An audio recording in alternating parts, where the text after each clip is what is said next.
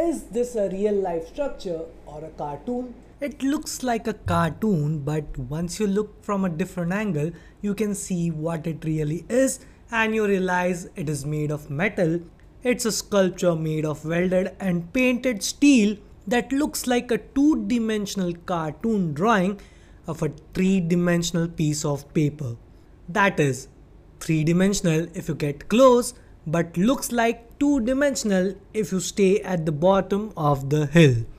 This sculpture is an exhibit in Gibbs Farm in New Zealand, sculpted by Neil Dawson, and the sculpture is called The Horizons. So, if you have been to this place, comment down below how it felt like to be in a real life cartoon.